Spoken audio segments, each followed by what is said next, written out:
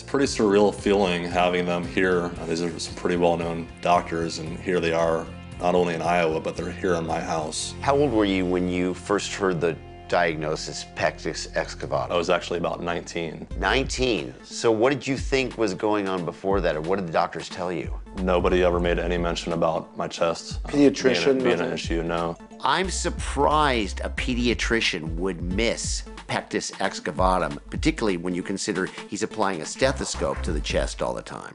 At some point, though, when you were 10, 11, 12, and your friends are taking their shirts off, did you start to feel self-conscious about that? Absolutely. After noticing it when I was like 7, from that point on, I remember never, taking my shirt off if we were to go swimming with my friends or my family. I always tried to cover it up. His older siblings and I might have teased him a little bit about it. His abdomen seemed larger because of the cavity in his chest. Yeah, so he just looked like he had a little pot belly. When you're a kid growing up, everybody looks for a reason to make fun of you. If I went swimming with a shirt on. I kind of had a little bit of a complex about that. And any problems with exercise or anything? Or shortness of breath? Shortness of breath, yeah. I've always been pretty active. Yeah. I've noticed that it kind of affected me. There is a health issue there. My lung capacity is a lot smaller than most people because of the way your rib cage is pushed in. The further it goes in, the more it compresses the lungs and the heart and can give you physical disability. It's pretty deep. Could you put a fist in it? I mean, your own fist? Yeah, I could, yes. I've never known him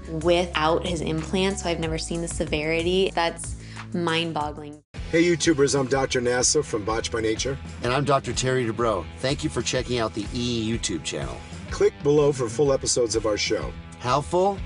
Have you seen this guy's man boobs? That's full. How old are you?